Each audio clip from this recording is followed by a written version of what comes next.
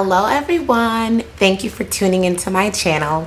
Today I'm coming to you with the DIY detangling mixture.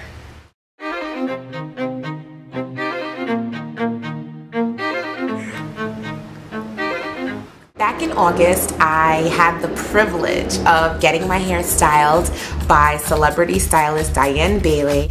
While I was there under Diane's hands, she detangled my entire head in less than 10 minutes, and I was in shock. One of the things that I noticed with Diane was she created a mixture to use on my hair. Now, I'm going to share with you what I learned from Diane on how to create a mixture to detangle your natural hair. You want to start off with a water bottle with water, just plain water, and I like to use warm water, but it really doesn't matter what temperature of the water you use. You're going to add your favorite conditioner, and I'm going to use the Shea Moisture Raw Shea Butter Restorative Conditioner. And you're going to just put a couple of pumps in the bottle.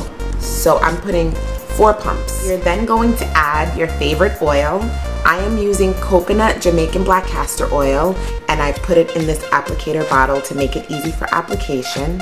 And you're going to let a few drops, or many drops, go into the bottle. Top your bottle back and shake, shake, shake, shake, shake.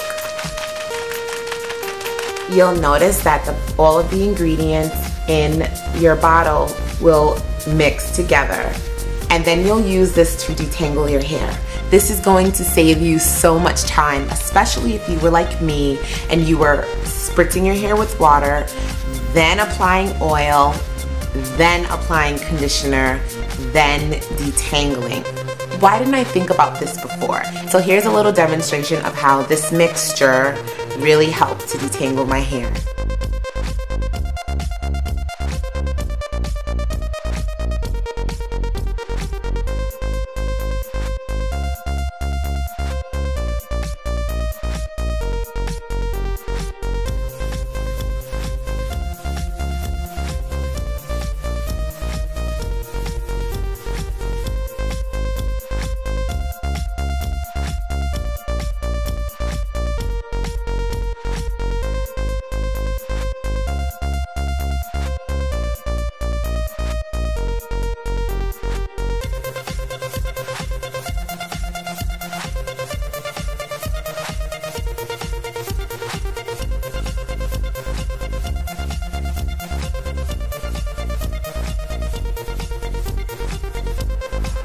So now detangling my entire head takes only about 10 minutes for me to do it from start to finish. I hope this was helpful for someone out there.